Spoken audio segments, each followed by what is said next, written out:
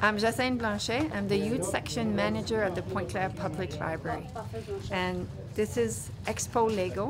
Those youth who are Lego lovers themselves, I've got together with experienced builder and adults who do exhibit of Lego. And they are helping to set it up and do a wonderful Lego exhibit that's going to be. I build Lego robots and program them so that they do stuff. For example, picks up things, but you can build all different kinds of things. I've been doing this for about a year now. I got it for a graduation gift and I've been using it ever since.